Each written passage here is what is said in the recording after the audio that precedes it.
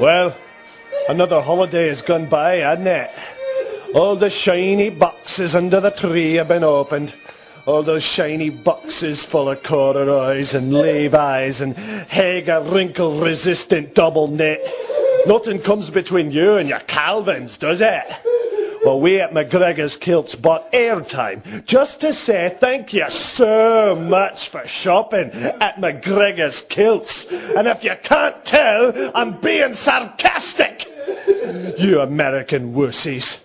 What's the matter? You don't like kilts, do you? Afraid of a little wind, are you? I feel so exposed. Boo-hoo. Well, that's the point, isn't it? Free as a bird flying over your eggs you are. But no, not you. It chafes, boo-hoo.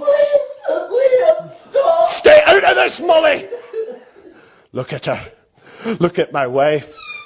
She looks awful. Her beautiful hair that used to flow like golden waves lifted by the air from angels' wings. Gone! Oh, gone! She cut it all off to make the kilts that couldn't be made of wool because the sheep died when we couldn't afford food for them because we weren't selling any kilts! Kilts that aren't good enough for you, Mr. Fancy Pants, Mr. Blue Jeans. I'm coming for you, Mr. Blue Jeans. I swear on the dusty breath of my forefathers that I will not rest until I find you and make a kilt out of your hide!